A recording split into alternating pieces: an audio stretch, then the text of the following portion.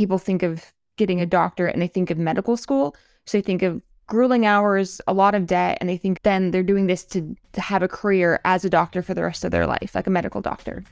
And I guess like that's not what engineering is like.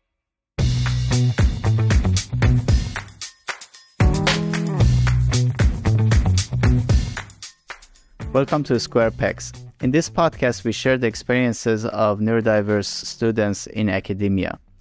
Sharing these experiences is very important for increasing the awareness that leads to changing the traditional education system so it becomes a more welcoming and nurturing environment for our non-traditional learners, including those with ADHD, dyslexia, autism. So please help us achieve our goal by sharing this podcast with friends and family. And also please subscribe to it so when we release new episodes, you receive the notification.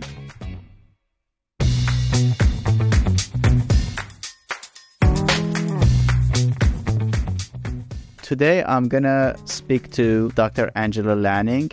I know Angela for a few years already. I think it was in 2016 or 17 that she joined my lab at the University of Connecticut as an undergraduate researcher. And since then, we've been working together in different contexts. First, again, as an undergraduate researcher, and then she joined UConn as a PhD student. And recently, actually in July 2022, she finished her PhD in structural engineering. And I'm really excited about this conversation. And Angela is one of those very unique individuals that in the first conversation, one realizes that this person is different. I mean, it's super respectful, super deep, and it's a joy to talk to her. I have always enjoyed the conversation, and I'm sure we will be able to talk about a lot of interesting and informative things during this podcast. Thank you very much, Angela, for accepting this invitation. It is a Saturday morning we are doing this because you started the job recently and you're very busy. And this was the only time you could make to speak to me. And I really appreciate that you're taking this time. So how about we start by letting you tell us a little bit about what you're doing, your new job and your new life, essentially.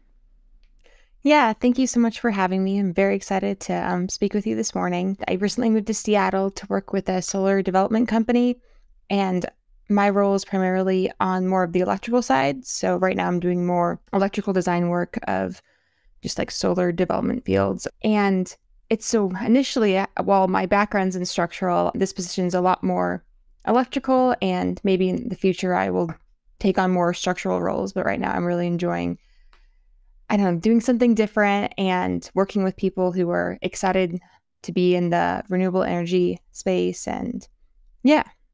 Is your job challenging you enough? Yeah, I think that's one of the reasons I was excited to kind of switch more to the electrical design side of it, so I could be challenged and be working on a lot of new things while learning about a new industry as well. I've learned a lot in the last few months, and I'm also appreciative of my managers checking in on me recently, making sure that I'm challenged and making sure that I know that once I get bored, like there's plenty more things that they have a lot of ideas for going forward, and like how I can continue to be, I guess, useful and stimulated, I guess, in my job. For someone who is listening to you, Angela, may think or wonder, you got your PhD recently in structural engineering, and now you're telling us that you're working in an area that is more electrical engineering, electrical related to something that is engineering, but it's outside your field. That doesn't surprise me though at all. I mean, the way I know you, I don't know if you ever noticed or not. I mean, during your PhD, I assigned you the most challenging things that I didn't know much about, and I gave you those research assignments. You ventured on your own and you went back and educated me, essentially. I mean, like one of those was the recent work that we did with artificial intelligence. I haven't had much exposure, and essentially working with you, I was able to learn a lot. And it was interesting that like it didn't matter if you had prior exposure, formal training, or any background knowledge, you could just go and figure it out without any fear or hesitation. And here we are, you're still like capitalizing on your asset to take on challenging tasks and excelling in them. And that's very interesting for me to see that you're carrying it over to even your job. So is it who you are? I mean, like, do you know that about yourself? Do you do that consciously? I think that I didn't in grad school do it very consciously, but after I had those experiences with you, I built up a lot of confidence in my ability to jump into new things. And that helped me, I guess, have confidence in my like intellectual ability to do that. But also it taught me that I enjoy doing that, and that's a way I think that my work can stay fresh and stay exciting for me. And so once I had that confidence and I also knew that I enjoyed it, then that's definitely something I sought out in a position. I knew that I didn't want to rely solely on, I guess, my structural background, because I didn't want to be pigeonholed into that for my entire career. I really wanted to kind of show that I can do a lot of different things, so that way I have opportunity to continue kind of bounce around a little bit as I might find different interests, and want to maybe kind of move on and see where I can be helpful in different parts of. Yeah. I'm like that to some extent. I really like jumping around. That is how I can keep myself interested in my job. Again, I started as a traditional structural engineer, and I got to education research, neurodiversity, artificial intelligence, and here we are. I mean, doing this podcast again. Like I still have my day job, but always I have spiced it up with something. It might seem a little like unproductive to jump around so much, but I think that is more in a traditional sense. And maybe for a neurotypical person, I mean, like that kind of like productivity measure is something that should be considered fully. For someone like me, if I want to keep doing the same thing for like 3, 4, 5 years after, I mean, I cannot remain creative, honestly. After a while, I realize that like I'm just delivering tasks. I'm not enjoying it much. I'm dragging myself to work and spicing it up, but with some new challenging kind of adventures has always helped me to maintain my interest. And I think it's a very ADHD thing, honestly, when I think about it. I mean, I don't know if you associate it with ADHD the same way I do or not. I mean, like, what do you think about that? That's interesting. I also felt like I kind of got a little pushback or just sincere questioning from people. Like, why would you spend so long pursuing structural engineering if that's not what you're truly passionate about? And a lot of my thoughts were, I am passionate about, I guess, learning and enjoying what I'm learning and, I guess, contributing. And I feel like some people can get that out of the same thing for their entire careers. But that's, I guess, in grad school, I feel like I got a lot of enjoyment out of bouncing around so much. And so I'm very thankful that I learned that about myself. I think that a lot of people, even those with ADHD, probably are told you can't do that in a career because that's irresponsible, or you're not going to be productive long term, or people won't take you seriously if you're bouncing around every few years. And I guess so they're maybe more afraid to do that. I'm not sure. I think that's one of the things that I think grad school at least gave me credibility intellectually. So they're not, I don't have as much questioning of like, well, maybe you are trying to switch because you can't do this. And it's more of like, no, I just want to continue to be excited. I guess I haven't necessarily like connected that with my ADHD. I've more just connected that with my personality, which is sometimes hard to. I think there are aspects of that they are textbook ADHD. I mean, like the risk-taking, for example, the level of risk-taking. We may not realize that, but a lot of people may get really anxious doing the kind of this drastic turns. And like, again, like I've talked to a lot of people that's like, you're crazy. I mean, like or sometimes it's you're crazy. Sometimes how can you even do that? Or aren't you afraid? Aren't you afraid of failure? Aren't you afraid like this new adventure like leads to failure, or you regret, the time you spent.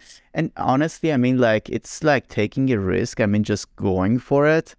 And it's interesting. You said something that was very important. I think the key is trust that you gradually build in yourself by being in the right environments, that actually you can do this type of like crazy shifts, and like you manage it and you survive it and you actually enjoy it, and you come out of it with like a wealth of experience that then you can kind of invest in the next adventure.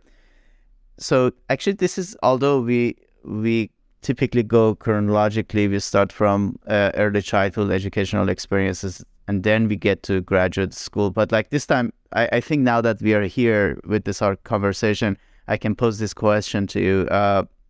Do you think this narrative that, like you commit this many years to graduate education and then you come out of it, and when you commit your life to it, I mean, you have to stay with it. I mean, so if you do, for example, if you get a PhD in, for example, structural engineering, that means you have to stay in the area of structural engineering forever. So if you don't think it's going to happen to you, don't do PhD. So I think that is the narrative out there. And I'm wondering if it is discouraging a lot of people that they know they cannot really stay in the same field for a long time to go to graduate school. What do you think about that? I think a lot of people have a distorted view of what grad school is, and especially getting a PhD. I think largely because people think of getting a doctorate and they think of medical school. So they think of grueling hours, a lot of debt, and they think of then they're doing this to have a career as a doctor for the rest of their life, like a medical doctor. And I guess like that's not what engineering is like. Can you unpack that for someone who doesn't know it? Because that's very important. I've seen this confusion over and over. Please take the time to unpack that. Yes. I mean, a lot of it is it's a lot easier to get funding going to grad school for engineering. So you don't end up with a lot of debt afterward compared to getting a medical degree. So I think that kind of changes like the cost benefit analysis of going to grad school. I guess that's the biggest thing for me is people don't understand that. So I know that, but I'm asking you this question, like for audience to know. You didn't pay anything out of pocket when you were a PhD student, right? For Correct. Your education. I was paid the entire time. They paid for they, as in various sources of funding, paid for my tuition and a stipend for living and doing research, essentially. And you reminded me when you said various sources of funding, I think it was first year that you were on research assistantship, and then you received this super prestigious, super competitive fellowship through the National Science Foundation, GRFP, which is very, very difficult to get. I mean, like many graduate students apply for that. And honestly, I mean, like, I don't know if I ever told you or not, I didn't expect that any of our students actually be able to get that. And you amazed me one more time when you won that very prestigious fellowship, and that made me even more proud of you. So yes, I mean, like, there are many sources of funding that students can use, and that shouldn't be a major consideration. I'm trying to kind of like convince a lot of students that I can see that they think differently, they see things differently, to come to graduate school, because that is actually the time that they can really use their assets compared to undergrad, that essentially they go through a rigid, predefined curriculum, and there is not much room for their creativity. There is not much room for being who they are. So they are generally discouraged after finishing their undergrad degree. They're discouraged by the whole education and they don't want to do a few more years of that. But what they don't really know, or we fail to communicate that with them, is that it's going to be different. I mean, like, that is actually this is the fun part of the journey. If you survived it that far, you really need to consider, particularly again, non-traditional thinkers, you have to really consider like doing some research and trying to kind of like form an identity around it and find your joy in it. So Angela, if you go back to your early childhood, and if you tell us a little bit about your experience in during your primary school as a female student, someone with ADHD, think about, I don't know, your 6, 7 year old Angela, and how was it? Yes, so I'm the middle of three children, which I think is relevant because I had an older sister and a younger brother who were very academically minded. They did well in school, they were pushed ahead, and that kind of, I guess I was in the between, kind of sandwiched between these two students who did very well and didn't struggle with school. I think starting in first grade, I definitely have a lot of memories of being a lot louder and talking a lot more than a lot of other students. And I wouldn't say in first grade I was struggling. It was more of I was getting in trouble for speaking too much. And that was even like within classroom discussions about topics. It was just, I had a lot more energy than a lot of other students. And I think that made it harder for me to focus on tasks such as like reading. I remember a specific time when I was placed in an advanced reading group and I was really excited to be with these other students who were really good at reading. And we were taken to a table and we all had to read in a circle table by ourselves, which is an odd way to make first graders read, I think. But so we're all facing each other reading different books. And I remember sitting there just kicking the other students because I couldn't read, looking at all these other first graders. And I was just kicking them, and they eventually had to move me and put me at a different table by myself. Things like that, where I was excited to be recognized for doing well in school, but that didn't really stop me from, I don't know, I had a lot of energy. And When you say you were louder, you mean you spoke too much? I mean, like, or you expressed yeah, I guess opinion? louder is a almost like a sexist way to say it. I don't think I was louder volume. I think I spoke more frequently. That's not normal, I guess, for young girls. And a lot of young girls are taught to like sit down and be polite and, I don't know, not be the disruptors of the classroom. And so a couple That is times when interesting. yeah, Because I mean, those that who are listening to us now, they hear you and they will see that like actually you're quiet. So what happened? I mean, like, so yeah, you are a quiet person. You are very calculated. You don't just say random things. I've never seen that happen. Not that it is good or bad. I'm just like saying that's not the picture I had in mind. I mean, like it's interesting. I mean, like you're as if you're introducing another person.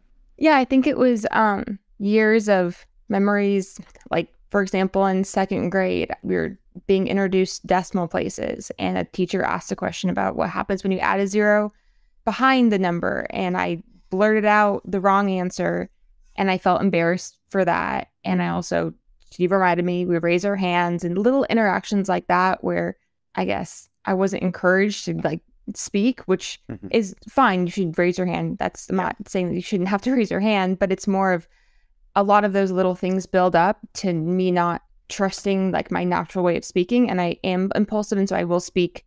Sometimes if I get too comfortable, I will just like speak freely and I forget and I'll interrupt. So that kind of over the years made it so I do hold back a lot in discussions, and I'm very careful when I speak because I don't want to just blurt out and be rude and interrupt people or get embarrassed and say the wrong answer, which I think kind of translated a lot into when I was in college of trying really hard not to speak. And then that means that I'm just now thinking about not saying anything. I'm just learning how to like balance that of actually being engaged and listening to lectures while the holding myself back was a difficult thing to balance. I want to pause here because I think this is a very relevant challenge that a lot of neurodiverse students actually they are facing. Actually, it emerged as one of the strong themes in one of my research projects. We're writing a paper on that. Is this concept of self-silencing? Do you think, and the way we define it is they learn how to act more like their neurotypical peers to put themselves in less trouble or be included. So does that resonate with you? Yes, definitely. And I think that, I mean, I'm not sure the listeners are aware of the difference in stats of being diagnosed with ADHD as like a female versus male.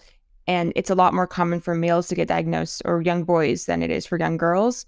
I think a lot of that is young girls are trying to fit in a lot more and trying to like see their peers and kind of mirror what they're doing.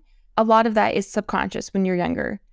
But at least as I got into college, I took a lot of effort to, I guess, behave in lectures as others were behaving and trying to make myself kind of fit into the mold, especially within engineering.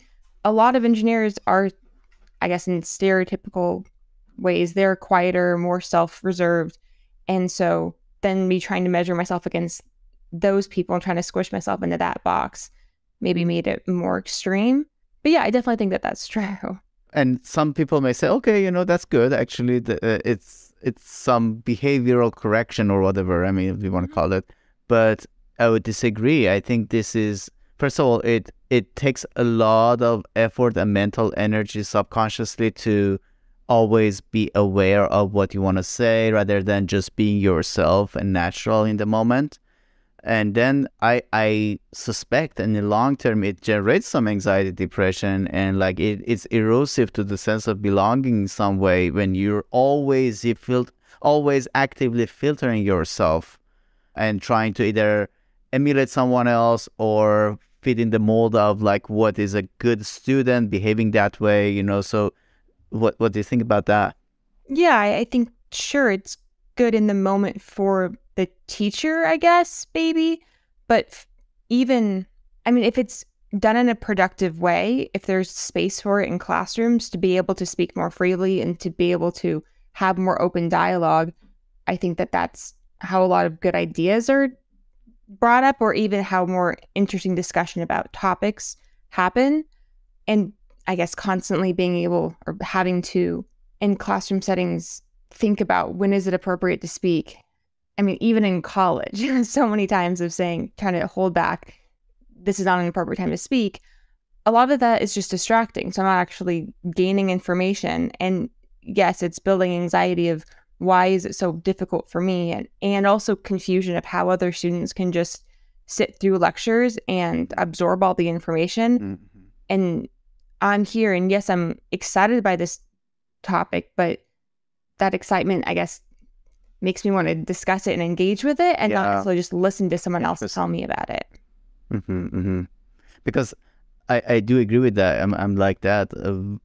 I'm either disconnected with the environment and the topic in hand, or if I'm excited, I want to be part of it, part of the I cannot just be excited and listen passively. That doesn't work for me. So yeah, I even sometimes, I mean, when you're watching a movie at home, it's just I started like explaining things, or like have to be quiet. like we're watching this, and you're like, I am too.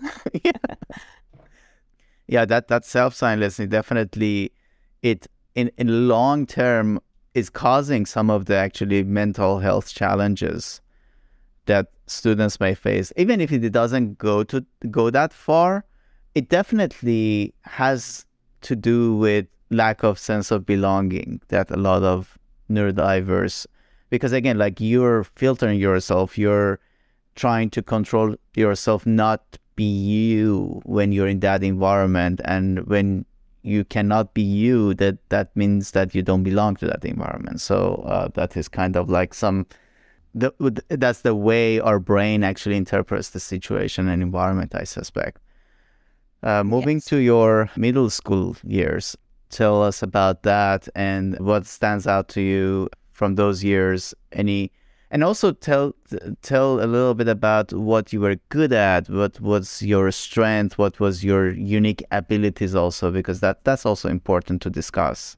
Yeah. So I think in middle school is kind of when my interests more diverged. While in elementary school, I really enjoyed reading. By the time you make it to middle school, the books you're reading are a little bit, I don't know, thicker, heavier, denser. And I kind of stopped enjoying reading, I guess. And I also started struggling a little bit more. Well, first we'll talk about struggles, a little bit more with reading comprehension and being able to read long passages. So on the standardized test, being able to read long passages and then interpret stuff from these long passages that are about random topics. I started struggling a lot more with those type of things, specifically on standardized tests. But on the flip side, I really started enjoying science and math. I can remember learning about displacement and velocity in 7th grade and how exciting that was to me to understand the relationships between these different things and how I guess the world actually like works and how we can translate that to paper and actually understand it. And then in math, learning how to graph things, the cool different assignments my teachers gave us.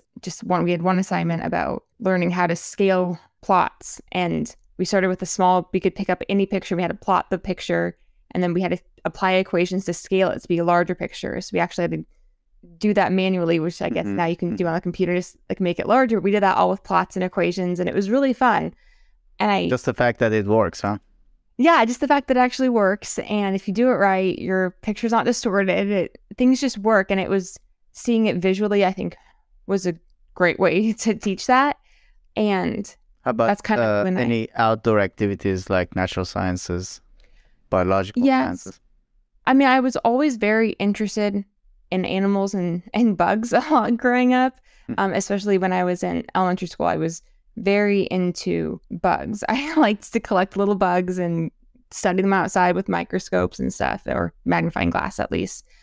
I don't think my parents ever got me a microscope. Or as part of the assignment?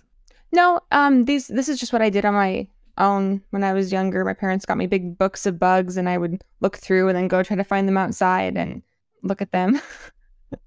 I don't know that. So how come then engineering?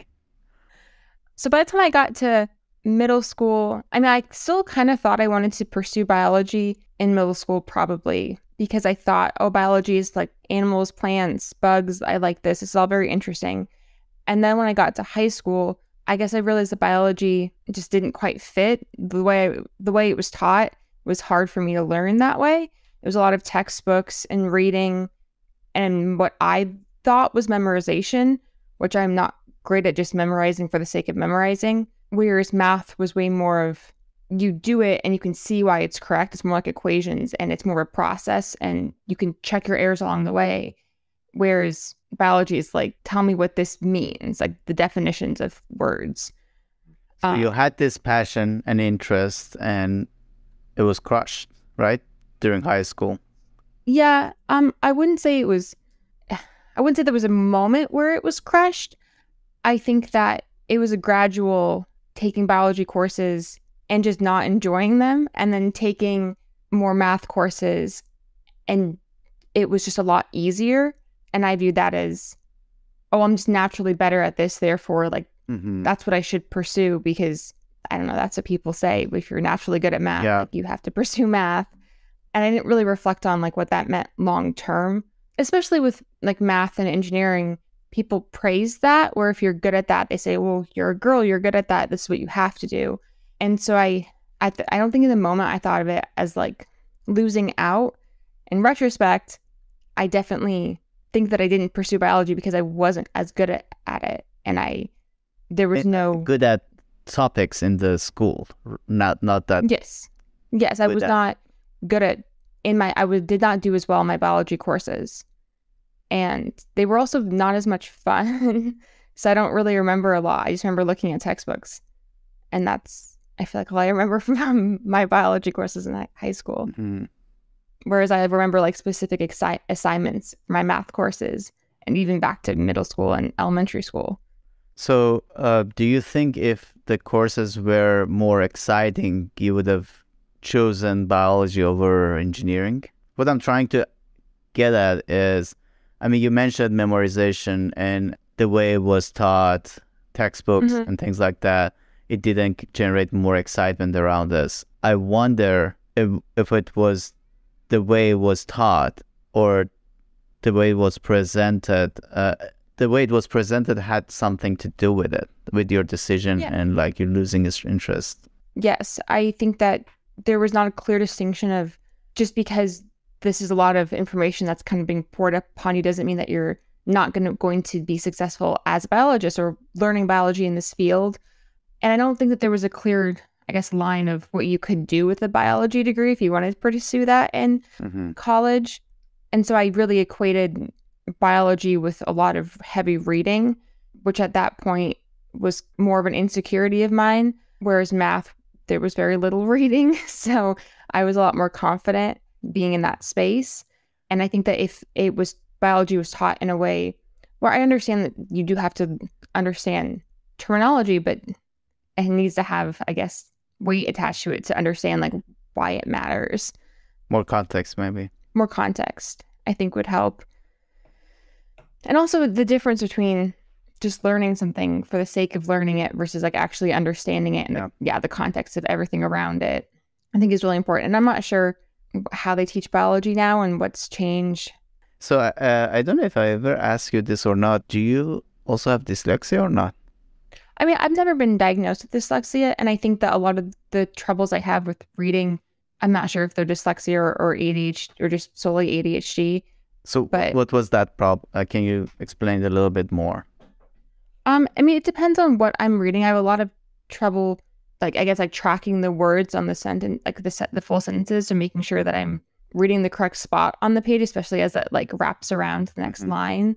I lose my place a lot. I mean, I've always been very bad at spelling and very bad at reading words out loud, which I think that could tie back to dyslexia, but a lot of it is I don't know, I guess, how to organize all the letters, so I just make it up and just stick with that. So I'll mispronounce words a lot, and then once I mispronounce it once, that's just how I see the word, so it's hard for me to kind of relearn it. Yeah. Which is funny. There's a lot of places I feel like in Connecticut where I'll just say it wrong for the entire time I lived there, but it started to sound right if I say it wrong enough times. Yeah. Who said what form is right or wrong? So I don't know. I mean, like, this is more complicated than that, but I've had a lot of those challenges also with reading and writing, and I consider myself someone with dyslexia, and it played a major role in my educational experiences. Dyslexia was more problematic than inattention due to ADHD, because the way the system was set up was just like so much emphasis on reading, writing. And writing is not that you just express yourself. Writing was like everything should be perfect. I mean, from spelling to grammar, everything should be perfect.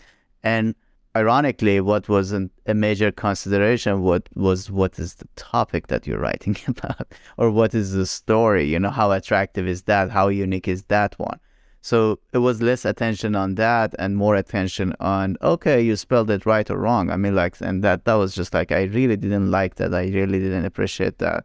And it just the amount of time I had to spend on learning to spell things right to make sure I don't embarrass myself, I don't miss points or grade. My grade is not impacted by that. It was just like occupying a lot of my cognitive bandwidth at that point, and was making the educational experience a very anxious one, if I want to put it in words. And so it doesn't seem that for you it was to that level in terms of causing trouble, demand from reading and writing, at least up to your high school years, right? I would say that the struggling with writing and spelling specifically became less of a big deal when I got to high school, because a lot of it was typed, so we had spell checkers, and so it took that pressure off. And I think that my English teachers did a good job of not putting too much weight on the grammar, which meant that there were some holes in my grammar, I guess, when I started writing with you. But I think that they did a good job trying to teach students to approach it more holistically of like, what are we writing about? Like, what are the themes of your writing? So I think I struggled a lot more with reading, so that kind of translated to my writing, because it was a lot of writing about what we read about. And in your high school years, how were you unique compared to your peers, your friends? I mean, in a few ways. So I definitely was always good at math. And so there were definitely other students that were good at math. But I think that, I guess the difference kind of stuck out to me more when I took my calculus course in high school. We had like a combined ABBC calculus course. And we had a fantastic teacher who I think he could make any student pass the AP test. He was fantastic. And so we had a lot of students in the class who didn't necessarily think that they were good at math, and he did a great job of bringing it out in them. Mm. And I think part of the reason he did that was because of the way he taught. He let us come up to the board a lot. He had us present math problems, and we had a lot of quick homework assignments and not a lot of like longer ones that took a week. It was like every day we just had a few things to do, and it was exciting and very fast paced. Mm-hmm. And so there were a lot of students who kind of thought, oh, I thought I would never be good at calculus, and now I'm good at it. And that's fine. Whereas I think that I was unique, and I really loved it. And I was like, wow, this is a different side of math. And I really liked calculus. And I loved going up to the board and presenting the problems, and was always really excited when he came around to check homework. He said, okay, you did this one great, go present this problem. And I think that seeing how I was energized by that course Mm-hmm. showed me a different side of learning, where it wasn't just like sitting and being a passive learner. It was way more interactive, and that I am good at, I guess, tried that side in that of it. environment. Yeah. That your energy was appreciated and your excitement Yeah. was recognized and utilized. Yeah. And it was a 2-period course, which I think was kind of nice because it then we had a lot more breaks throughout it because we had so much time. He understood that we can't just sit for the whole 2 sections. So we moved around a lot more. And I think that really helped me as well. I wasn't just sitting for 50 minutes or however long it was. It was a more engaging class. I really liked it. Mm-hmm. And so that's the course that really kind of switched my gear to fully commit to like, okay, maybe I should do engineering. If I like calculus this much, then Mm-hmm. maybe I'll like engineering. And at what point you decided to do engineering? It was later on, or early on during high school you knew that you want to do engineering? I think it was my senior year of high school. So pretty late on. I had applied to schools, got into schools, and I think 1 or 2 of them didn't even have an engineering program. And so I didn't fully know that. So I think we applied in junior year and have to decide senior year, I think. I don't really remember the timeline. But I think it took until like halfway through my senior year when I was in my calculus course to really commit to this is what I think I should do. And what about engineering was attractive to you? I didn't know a lot about it. I think it was my parents and teachers said, if you like calculus, you'll like engineering. And I believe them. In high school, I think I did take 1 engineering course, but I don't have a lot of memories of it. Mm-hmm. I don't know what we learned in it. I think it was more of just 3D models of things, but Mm-hmm. I didn't know a lot of what engineers did. That wasn't the reason. Your exposure, No, the exposure wasn't the reason for you to choose engineering. Just because you were good at math and maybe physics, Yes. you chose engineering. I think a lot of it was I got praise for being good at that, and I enjoyed that. As a high schooler, I thought, I'm getting praise because this is something that not everyone is good at, so I should take advantage of that. Whether that was fully conscious or not of what I was doing, I think a lot of it was based on the praise I was getting from other people. Okay, now let's slowly transition to your college years. Any memories that stand out to you? Was it overall easier, more difficult? Maybe let's separate the first 2 years of that and discuss it separately because of the gen ed courses and like non-degree related classes, we are seeing a lot of neurodiverse students, particularly like those with the ADHD. They don't really relate to their degree early on, their freshman, sophomore year, because what they're taking essentially is like more physics, calculus, chemistry, English courses, gen ed classes. So it's like, okay, I came here to, I don't know, design structures or like build bridges. Where is that? And like, so did you have an experience like that? How was it for you? How did you navigate through? Yes. So I went to a liberal arts university, which meant that I took a lot of general ed courses. I also took a philosophy course, a religion course, and then amongst other, like my general chemistry, math. I had to take a communications course. So a lot of general courses, and I didn't like them very much. I didn't do great in them. I guess the one unique thing for me is because I did do well in my AP calculus course, I was able to skip ahead in math in college, which in retrospect, I wish I hadn't. I wish I had retaken the calculus courses because then it would have been easier and I would have gained more confidence, I think, in my ability to, I guess, perform well in a university setting. whereas instead I jumped ahead to the calculus 3, and I did fine, but I didn't build that confidence I think I could have. And I was also with peers that were not actually my age group, so I was not making connections with other students that I'd be spending the next 4 years with. I was in a course with juniors, which was challenging, I think, because they weren't my actual like peers grade level. So so that kind of was hard because I had a lot of my general classes, and then my one, I guess, like more saving grace course I actually enjoy was also really hard because it was a little bit more challenging, I think, that I should have been put into. So my first 2 years were difficult. I didn't do well in chemistry either. That was a uniquely hard course for me. I'm not sure what about it, but I couldn't quite get it the same way I could get my engineering courses.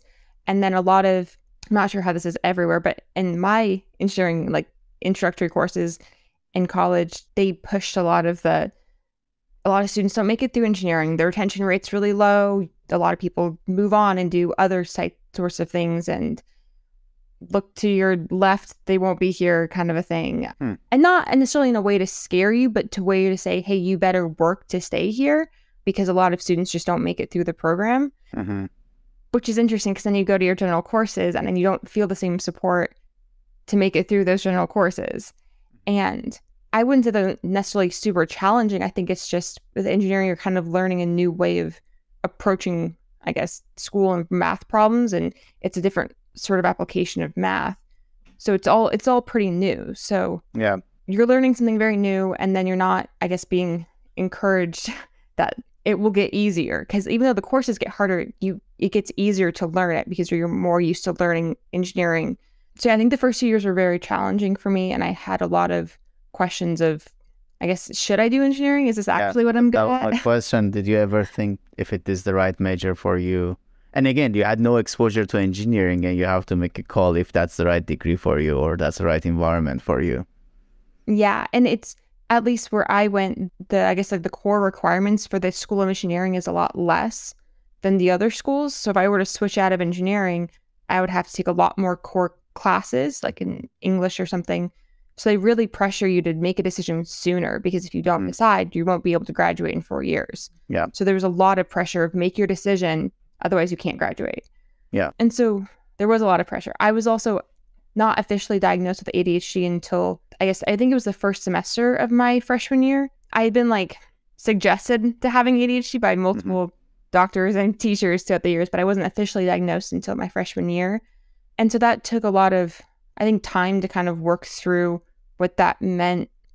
I think that alleviated a lot of guilt I had for why lectures were so hard for me.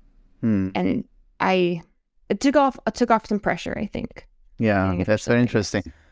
I didn't know that you were diagnosed that late, actually. Somehow I had the impression that you were diagnosed before you come to college. What was your experience going through the diagnosis, and like how did it change your, I mean, you started talking about that, but let's spend more time. I want to see, like, because again, you were diagnosed as an adult, so probably you could intellectualize more things than like someone who is diagnosed at an early age during their childhood years. So let's see how it changed your perspective. What was your experience going through that? I mean, like, share that if you're comfortable. Yeah, definitely. So I was actually seeing a counselor my first semester. I was struggling, I guess, with the transition and making sure I was happy in pursuing the major I had chosen. And so I was seeing a counselor on my college campus, and I've been seeing her for, I don't know, a few weeks, a few months. And I showed up to one appointment and I was late, and I was very flustered. And I showed up and I was kind of like, I apologize for being late. And I said I was getting ready and I knew I was late. And so I was really hurrying, and I leave my dorm room. I shut my door. I turn around and I don't have my keys. So I just lock myself out of my dorm, and I'm holding a hairbrush. And I'm sitting there. I'm like, why am I holding a hairbrush? But I'm late to my appointment. So I just set it down, and I'm like, I'll deal with this locked out situation later. And so I show up all flustered, and I tell her the story. And she kind of like sits back, looks at me and said, have you ever like considered getting tested for ADHD? I forget exactly how she phrased it, but she asked if I had ever thought about it. I sat back also and thought, how does that story tell you I have ADHD? And she said she'd been thinking about it for a little bit. I guess it had been brought up throughout my life, but there was never like a strong enough reason to get officially tested. And also my mom didn't quite understand it and was scared of medication and a lot of that stuff. So really Medication or label? I don't know. I think that she pushed it as, who cares if you have a label, because that just gives you medication. She was against medication, so she was nervous and thought she's doing well enough in school. Like, why would she need to change? Like, it's not like she's getting bad grades. So it was just, I guess, never pursued. But part of the process of getting diagnosed, I had to go through all of my progress reports from elementary school through high school, and also any doctor visits that mentioned ADHD. And so I actually found doctor reports that say, we suggest she gets tested for ADHD back when I was 12. And mom was like, oh, I guess we just never pursued it. And that was at least affirming that it's not something that just one doctor saw, or it's not something that, I guess it's something that's been throughout my entire life. So it made me feel more confident that I should at least understand it better, that it was worth investigating. But I was also self-conscious about what the label would mean with my peers specifically. I think that I had a lot of connotations with ADHD being more creative and more, I guess, artsy and less like STEM-minded. And so I was nervous if I had ADHD, maybe that really does mean I shouldn't pursue engineering, which I was very confused by because I was not conventionally like artistic or had those characteristics. So I thought, well, if I'm not good at this, what am I going to pursue? Yeah. Interesting. Yeah. So it was definitely a confusing process, but by the end of it, after it was all sorted out, I think by the end of my like freshman year, it got at least better. I was more confident in where I was at, but I think it took until my junior year to really have more confidence. And yes, I have ADHD. Yes, I'm pursuing engineering, and those can be held at the same time and not be confusing. So you mentioned, Angela, that you stopped blaming yourself, right? Or something like that. It reminds me of my own experience. I was diagnosed very late. I was 32, 33, and the impact it had, the most memorable one after meeting with the doctor, that she was pretty sure that like I have ADHD, was that, I mean, I say the way it felt, although it might not be nice, but I felt less stupid right there. So, because forever, I mean, like, I was thinking, like, why are there subjects, topics, classes, activities that I'm just so struggling with, while others, I mean, they do it effortlessly. They can plan something, stick to it, get it done, deliver it, submit it, and like I am the one that like is just like such a ginormous, messy thing. I mean, like whenever it comes to something like a linear task, essentially, and a timed task, why the notion of time is so nonlinear for me, or or why out of all of these courses, like why history is the one that I have to have the lowest grade in, I mean, rather than calculus or something.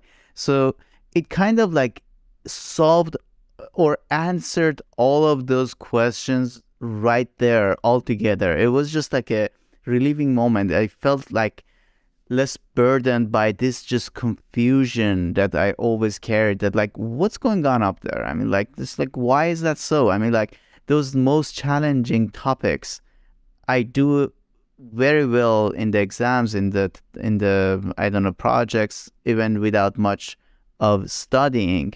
And then there are topics like writing, or for example, they have like heavy memorization needs. I have to just spend so much time grind through and like finally not get a good grade out of it. So like, does that resonate with you at all? Yes, definitely. It makes me think of my experience with AP US history and when I was a junior in high school, and just how much time I had to spend on this course. I took endless amounts of meticulous notes. I was in with like after school with a teacher almost every day. And I worked so hard to get an A minus in this course. And I worked so hard and all I got was an A minus, which is fine. I was very proud of my A minus in this course. And then I handed my notes over to a friend who was a year younger who had missed the first like 2 or 3 months of this course because she would switch from like a community college to going back to taking this AP course. And she was able to learn it all and then get like a high grade on the AP test after missing like 3 months of the course. And I was like shocked of how different it was and how we comprehend things and how hard I had to work just for that A minus, let alone like not doing well on the AP test. Like that was not even in the question for me. And then for her, she just said, okay, take your notes. I can just learn this like that. Yeah. And I think that was one of the moments in high school where I just thought, maybe this is not how I learn. Like this is just not for me, and that's okay. It was hard for me to kind of separate the ADHD side of it versus like my character. And I struggled a lot with that because it felt like I was getting a diagnosis that was so close to like me and my personality.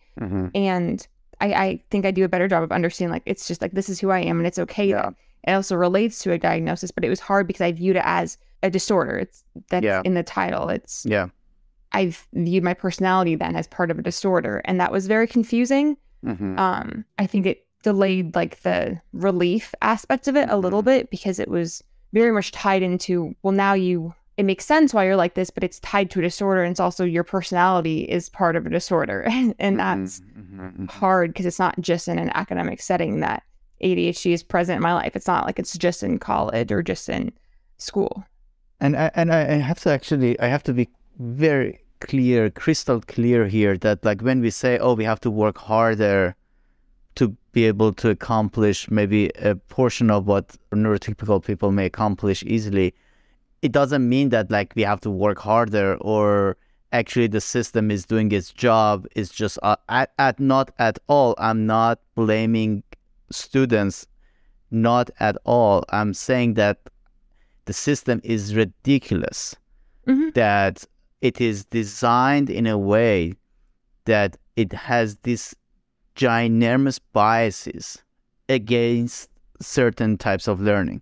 Again, like we are all on this kind of cognitive abilities spectrum, general cognitive abilities spectrum. I mean, like some of us are maybe, I mean, it's the same the way that like we are on the artistic ability spectrum. I mean, like, so, or mathematicality, I mean, like, or logic, reasoning. I mean, like, so when there is a student that is obviously strong because can reason through, can like excel in a lot of topics and has obvious struggles in just very few topics, it just puzzles me that no one asks this question, like, why? What is about that course that's causing so much trouble and anxiety and frustration?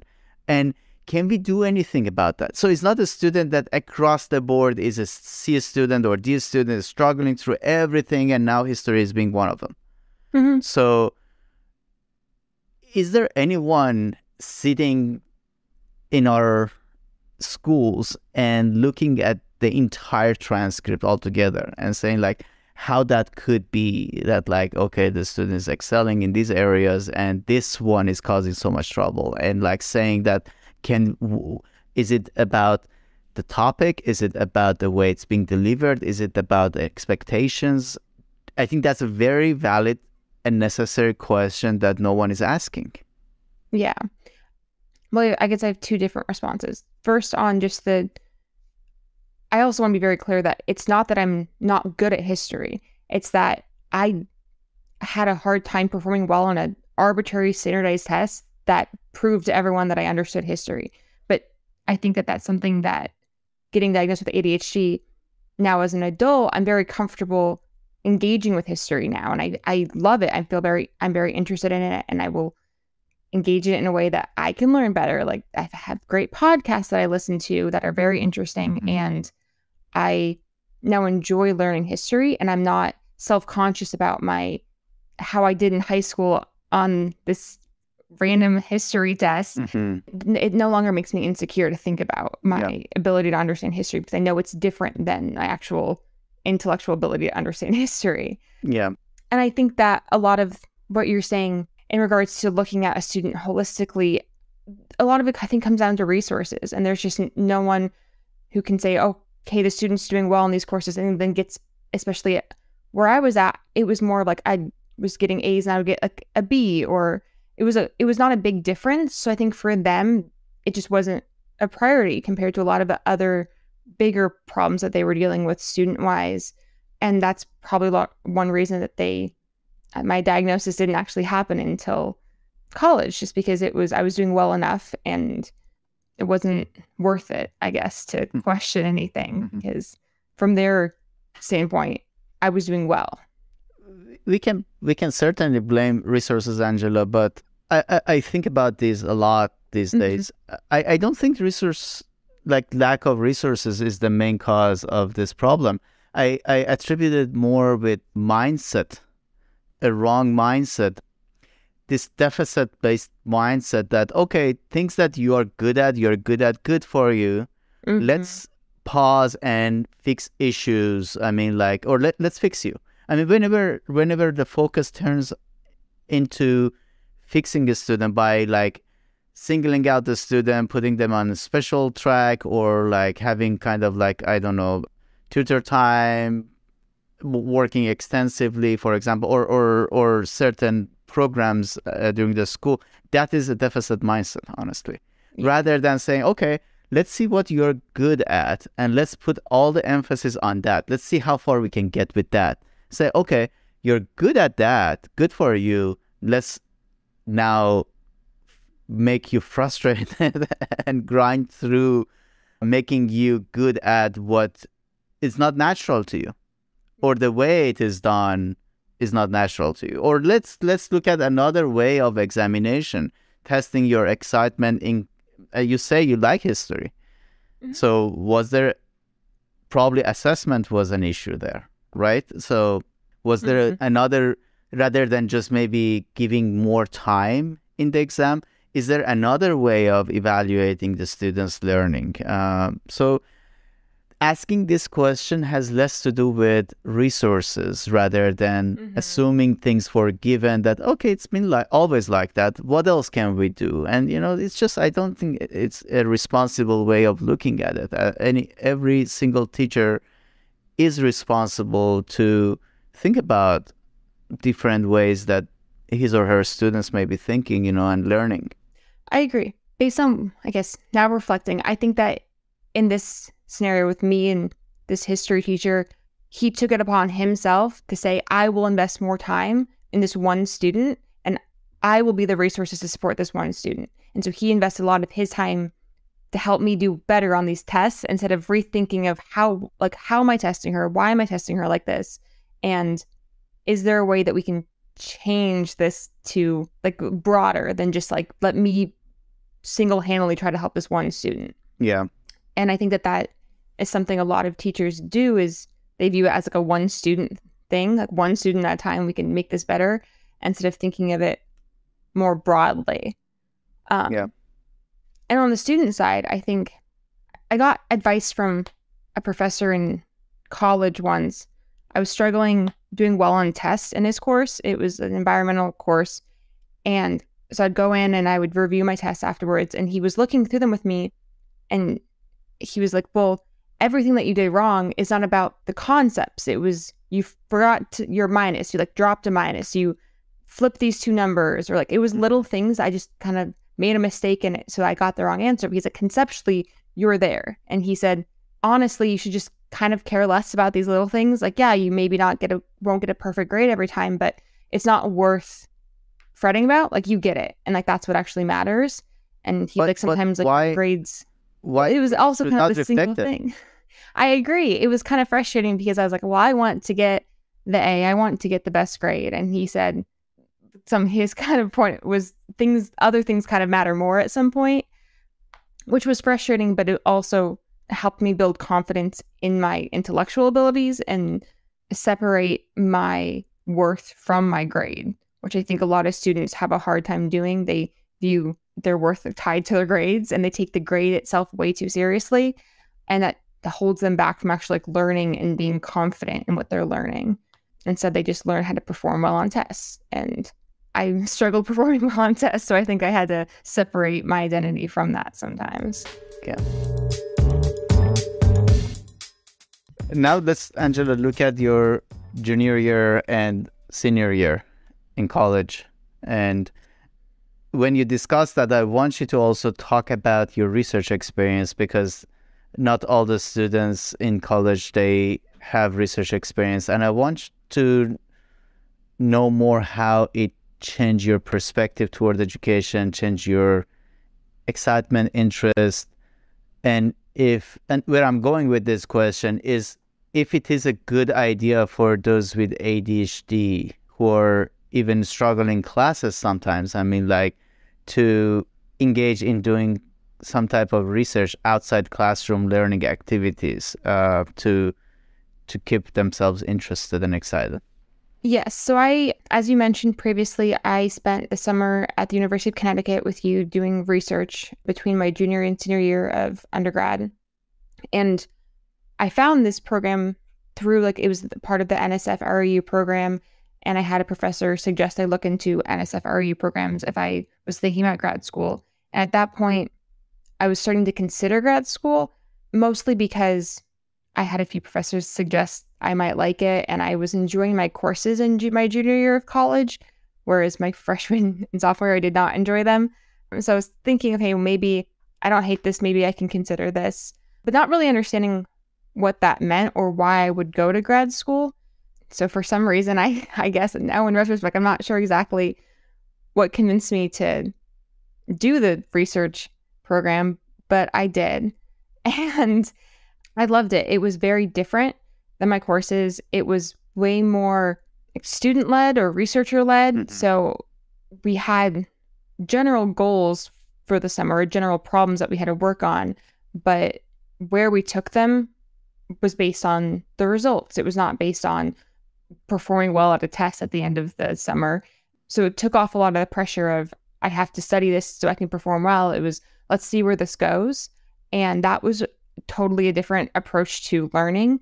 And I think that that's a problem I had in my courses, was when I study, I was often interested in things that weren't exactly going to be on the test. Mm-hmm. So I had to stifle that natural curiosity of learning about the subject as a whole and kind of focus it on learning exactly what I need to do to perform well on this test, which takes a lot of the excitement out of learning.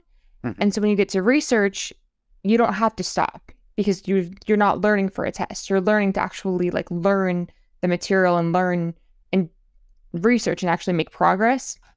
And so it was a lot more natural, I think, of a way to learn. That was really exciting for me. It allowed me to, I think, just be more of myself and learn a subject way more thoroughly than I did in my courses. Mm-hmm. So then when I went back to my courses, we were being taught things and I could say, oh, wow, I actually understand what you're teaching me, because I watched different grad students do these tests on actual materials. And I understand what this graph is now showing. You're not just mm-hmm. teaching me this arbitrary graph and these arbitrary points on the graph. I saw this behavior in real time. Mm-hmm. And it just grounded, I think, a lot of my senior level courses in a very useful way. I mean, even if I hadn't decided to pursue grad school, just getting that hands-on experience and that open-endedness, I think, gave me confidence in my abilities, but also, like I said, grounded my understanding of what was actually going on and being taught to me. Yeah. So this is interesting.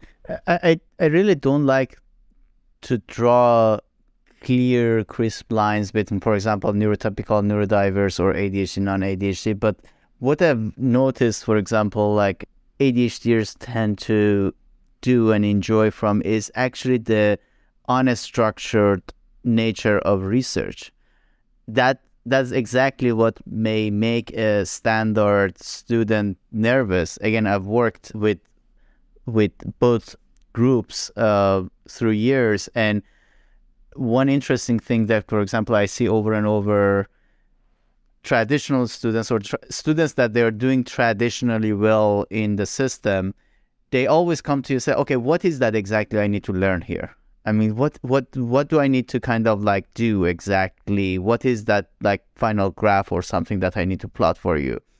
rather than, okay, go have fun with it, explore, and like bringing what you're excited about, what we found. I mean, like, so if I want to give that kind of like open-ended type of assignment to those students, actually that makes them quite nervous because they are so much used to homeworks with very clear expectation, very clear deadlines. I mean, by 5 p.m. like on Monday, you need to submit a kind of three-page report that like has this content in it. I mean, like if we don't have that kind of solid structure, it makes a segment of students actually very nervous.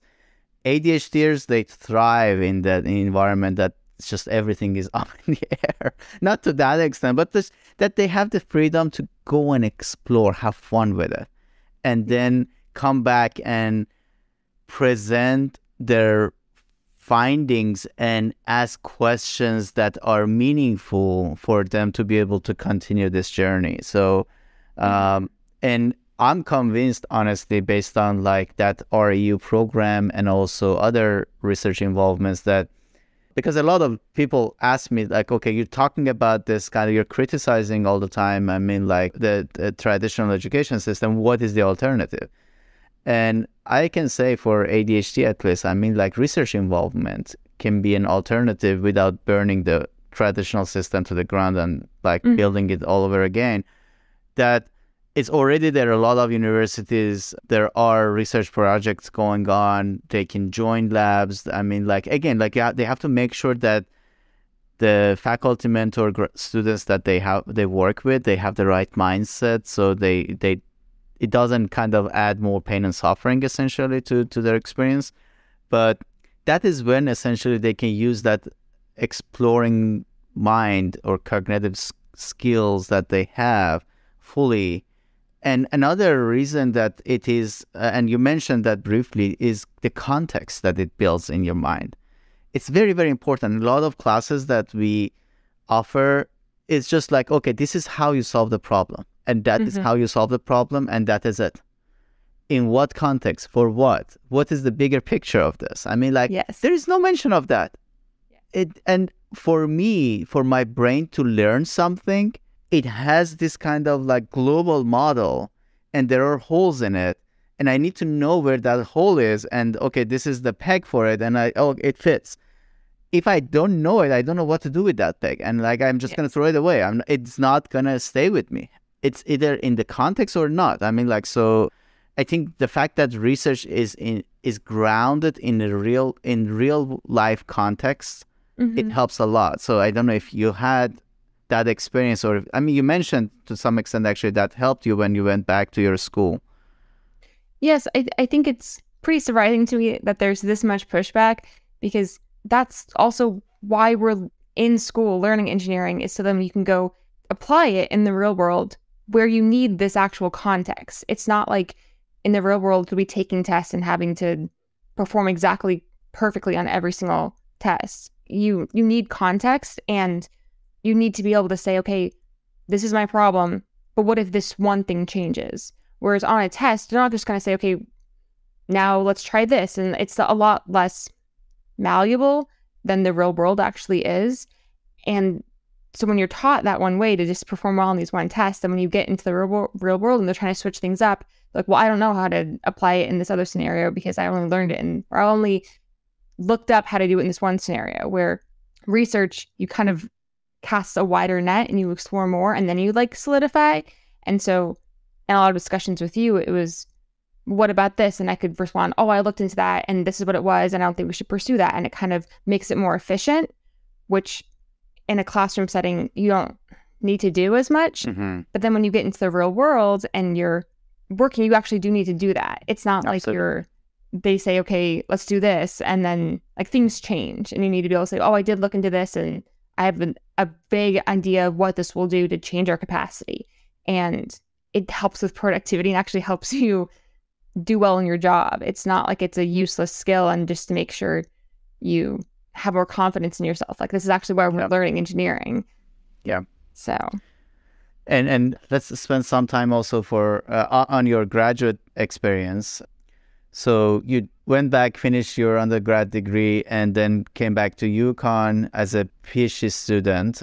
And you worked on, again, like we don't want to talk about the technical parts of it. It's going to be boring for our listeners, but challenging, very challenging structural engineering problems and like machine learning. And you supported a lot of other projects related to using imaging techniques for monitoring structures or during a live experiment, things like that. So all very challenging projects. So tell us a little bit about your experience. How was your journey? Now that it actually you had a cool off actually period of maybe 6 months, and probably you can look back and give us like a holistic picture of how it felt like, how was your experience in general, what you liked about it, what you didn't like about it, what assets you used. So I will let you to tell us about that. Yes. Well, I mean, I entered my PhD program fully intending to not pursue academia afterward. So it was an interesting perspective because a lot of students at least want to be professors after PhD, and that's kind of what everyone views of like why you pursue a PhD. But surprisingly, I feel like at least half of the students who pursue it don't actually want to go into academia. So I don't know why we have this mindset of it's just for people who want to go into academia. Regardless, I kind of started off with knowing I don't want to do that long term. So I was very invested, I think, in like the research side of things because that's kind of why I was there and that's what I was interested in. With grad school, at least with my program, you take courses, but they're, I guess, a fraction of what the significance of what they are in undergrad. It's like you're taking a couple courses a semester and they're really to support your research and they're not to prove you deserve to be in this program the way it is in undergrad. Like they're still challenging, the topics are challenging, but the professors are there to make sure that you're actually understanding. It's a different relationship and it's a different, I guess, like transaction. It's not like you're there to prove that you deserve to be in this engineering program. Like you've already done that. You're already there. There's a lot more support. They're taught in a different way, I think, is part of it. They're more open-ended, they're more project-based, and they're more relevant to what I'm actually doing because you have a lot more choice in what you actually are taking. So I think I went into the program pretty open-minded of, I guess, the project I'll be working on, but also what I would be getting out of it. And I don't know if it was just I was young and excited to be in this, to have this opportunity, but I was really excited to be there. And I think that that made it so I was able to be involved in a lot of other research students' work. So it wasn't just my like project that I was invested in. I was able to support other students in the lab, which meant that I learned a lot outside of my specific research, which then in turn helped me a lot when I ended up having to work in the lab a lot. Mm-hmm. But I feel like it was, especially the first 2 years where it was a lot more in person before 2020, it was just very stimulating, everything about it. Like I was excited about my research, but then also I could be invested in someone else's research. And there was a lot to do that wasn't like you have to do this one thing by this date. It was way more of, I guess, open-ended and exciting. Nice. So you enjoyed its flexibility and like open-endedness. That's what I'm hearing, right?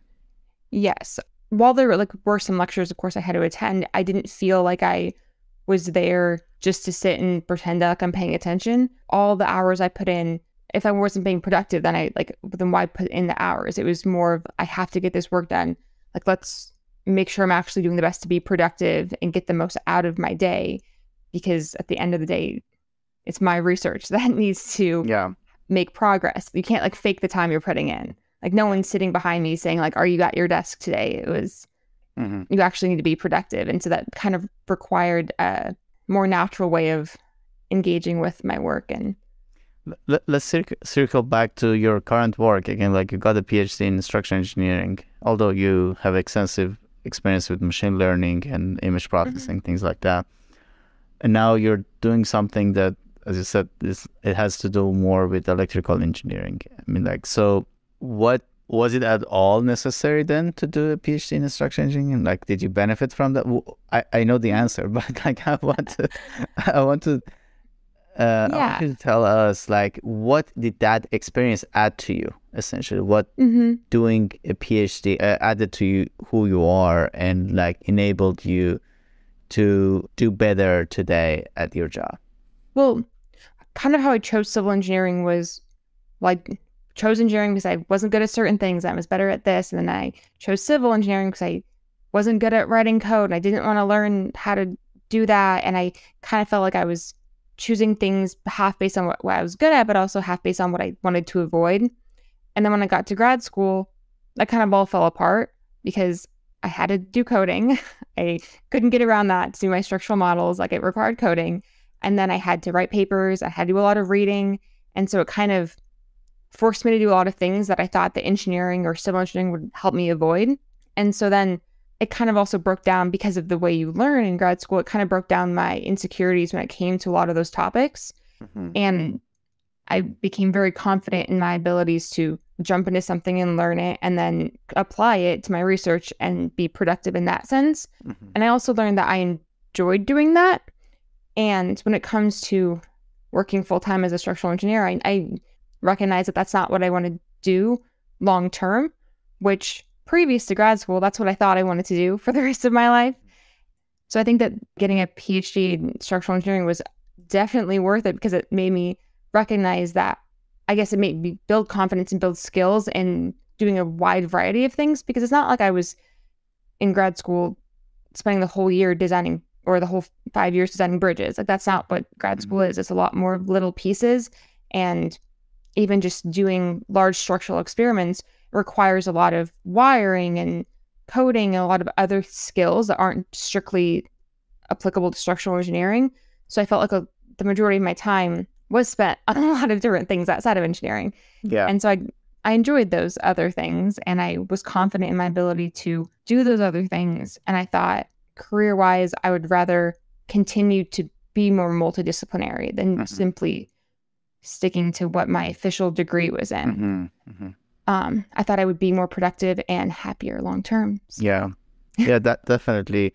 I mean, just if the time was needed for you to realize these things about yourself, I think it was worth it. I mean, like, that's an interesting way of looking at it. I mean, like, to realize that career-wise, but also to build the confidence in my skills, I think is just invaluable. To really struggle through things, I think that that's something a lot of students are uncomfortable with. They want to know where they're going and they want to have equations to get there. And the ability to like sit with something and struggle and have to figure it out yourself. And you can't just go look it up. You can look up what similar problems have done and people have been in similar situations, but no one's done what you're doing, because that's the point of research. You're doing something different. And having that, like, just sitting in that uncomfortable space, I think is really useful. It helped me build a lot of confidence in myself. I think it's valuable for students to have that experience. So we have to wrap up. I need to be cognizant of your weekend time. And again, thank you very much, Angela, for taking the time today to do this. What would be your suggestion to a middle school age kid now that potentially will be listening to this? Or, yeah, let's start with middle school. So, and to be more specific, you can look back at your, 12-year-old self and give her some suggestions, some pieces of wisdom, advice. Ooh, back to my 12-year-old self. I would say, don't define yourself based on what you think you're not good at. I think that I did a lot of that when I was 12, is avoid things that I thought I was not good at and move towards things I was more getting praised for being good at. And I think that exploring what you enjoy is also very important. How about college year student, 18, 19-year-old self? What would be the advice? So I think that I spoke over the summer to your REU students, and one of the things I think I got from that is they're very wrapped up in how they look on paper. They want to make sure that they look concise and they look focused and they have a path to help support where they want to end up. And they were worried if they take on this one opportunity that means they're giving up a different one and they're not going to look focused. And they were very wrapped up in that mindset. And I think that allowing yourself a little bit more flexibility to try things, actually see what you're interested in, but also it's okay to kind of jump around a little bit more and show that you're competent in different things. It's not a bad thing to, especially when you're 19, to kind of spend a summer doing something completely outside of what you think you want to do. because you're still building skills and you're still progressing towards being a good worker or a good engineer or whatever you want to pursue. I think people are too wrapped up in learning all the technical aspects quickly. And I think that especially with engineering, that's definitely not the most important thing. I that's a very interesting point. And I do see that a lot actually in our new generation of students, that is all about as if there is a template of a CV or resume. And what they do is just like to fill out those blanks. And I do see that. And rather than genuinely pursuing their interests and what really makes them excited, although it may sound crazy. And not that like all the time we have to do things that are irrelevant, but if we do things thoughtfully, we learn from them. And when we learn something, we can definitely put in our CV. So it's not going to be wasted time. It's going to be something valuable knowledge that we have acquired through, even if it is failure. I mean, like we are so failure averse. I mean, like our society, that like just be super careful that you shouldn't fail whatever you do. I mean, like what if I just want to explore something and fail and learn just to how to stand up after I failed? What if you... Can I guarantee that you're not going to ever fail in your life? I mean, if you there are, I mean, like not necessarily when you're 28 or 29, maybe when it happens when you're in 50s or 60s. I mean, like, what if at that point you don't know how to cope with that or stand up again and continue on? So when do we teach our kids at school to how to fail?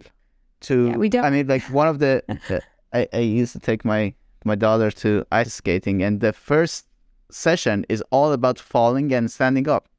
They teach them how to fall and how to stand up, how to fall to not injure yourself, and when you fell, how you stand up.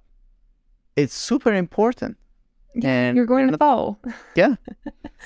So, I mean, like, it's just like you never fall. I mean, like, don't even think about that. Don't go there. I mean, that's miserable. That's failure. I mean, like, yeah, it's failure. Literally failure. Yeah. So doing different things. Again, like I completely understand that like there are students that they really want to pursue a linear path. So that's not the universal advice. But for a lot of us with ADHD, I think that maneuverability, flexibility, exploration, doing crazy things, irrelevant, that's how we acquire knowledge. I think, yes, I agree. Like that's how you acquire knowledge, skills, and resiliency moving through life. That's true. That's true. So let's end it here, Angela. Thank you very much again for the time you spent with me. It's very valuable. First of all, I mean, it was so good to catch up with you, to hear that you're doing so well, and only better things are lined up for you. This is just the beginning of it. I promise that your attitude, the way you look at things, what you know, the skills you have, they just put you in like better and better positions. So I make that promise to you. And before we end, I want to also ask our listeners to, if they enjoyed this conversation, please subscribe to our podcast channel, leave a review, and share it with others. And, you know, again, it's important because we never know. I have had this experience in my life that I heard inspirational like sentence or a quote, or I had a positive interaction when I was in a dark mental state, or like I was not doing well mentally, emotionally, and really that turned things to the right direction. And so I'm sure that there are students, there are individuals out there that listening to this and thinking a little more positively and listening to some of the success stories that came out of this, rather than all failure, medication, disability, dysfunction, and all of those things, it can really have a deep impact on how people look at themselves, the education, what they can achieve, accomplish. So please share that with others if you liked it. And thank you very much for listening to us.